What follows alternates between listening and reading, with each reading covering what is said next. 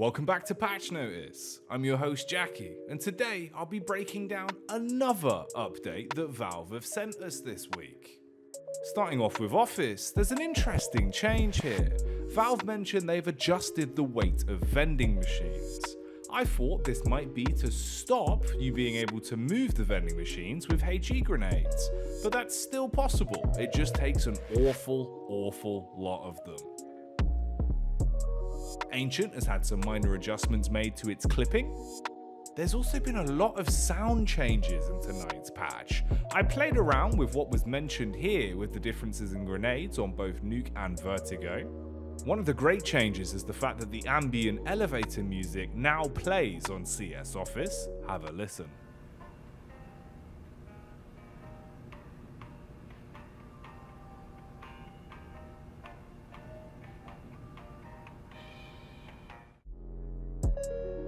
Silenced weapons have had their sound fall off adjusted.